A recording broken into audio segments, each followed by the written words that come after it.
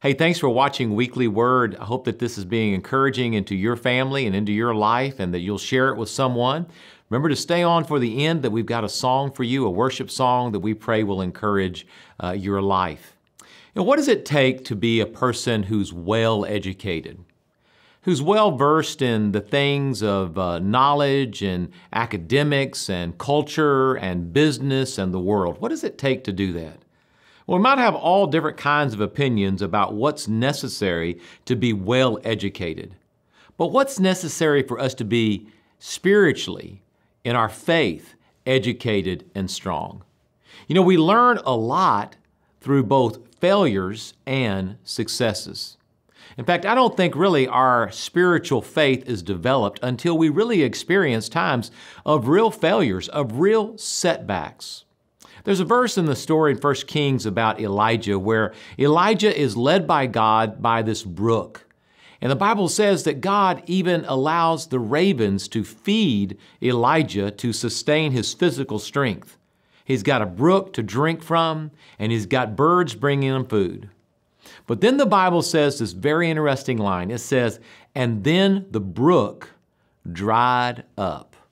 It was then that Elijah had to get up and make a move, that God had something else for him.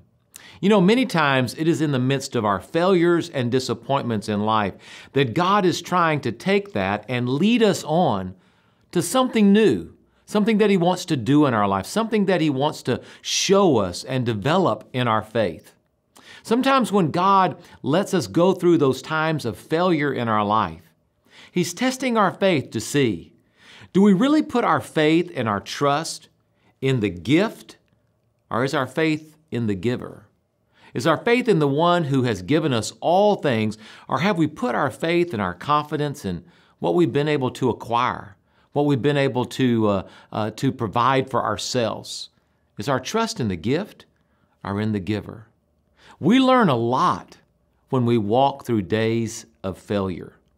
The problem is often when we're in those times, we bury our head and we get discouraged and we close our eyes and we do not see all the things that God is trying to teach us. The brook dried up, and that required Elijah to make a move. And God had bigger and greater things in store for him. And I pray that He has those things in store for you. May God bless you. We'll see you next week.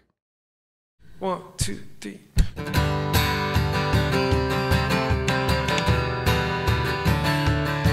And I praise the one who has overwhelmed my soul and forever changed my days. I lift the name that lifted me from the grave. He is great, the strength that saves. So I sing hallelujah, hallelujah. Forever we shout your name.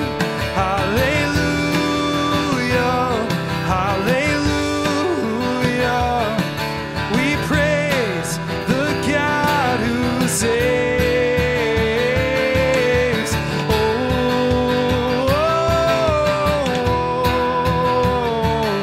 and I praise the Lord.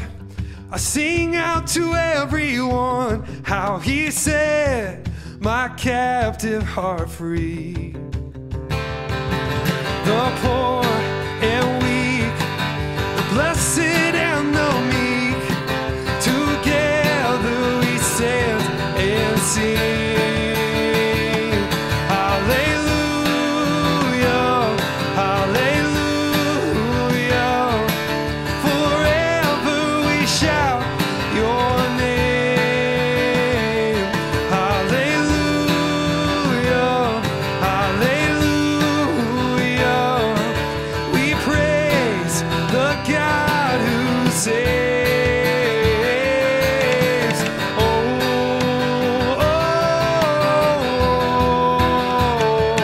when our lives have come undone and it seems that death has won, You will speak to us, arise, and these bones will find new life in the glory of a Son who died and rose for everyone.